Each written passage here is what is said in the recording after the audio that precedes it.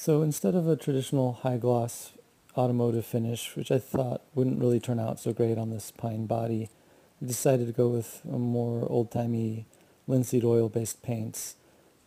So here I'm painting on my first layer, which is a translucent cream, which I mixed myself.